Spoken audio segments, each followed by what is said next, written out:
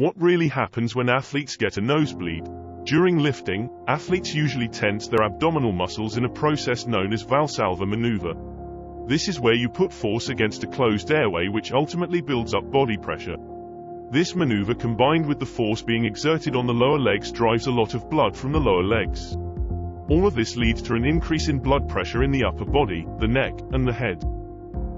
In the nose, there is an area, quite close to the skin, where blood vessels pass, called the Little's area, or Kieselbach's plexus, located on the front part of the nasal septum.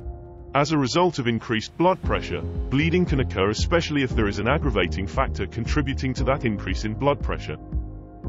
There are also less extreme activities other than lifting huge weights that could lead to nosebleeds. It's also possible that the nasal blood vessels of people who experience these nosebleeds have very little channels rather than thick, robust pipes which are unable to handle the rush of blood prompted by the lift.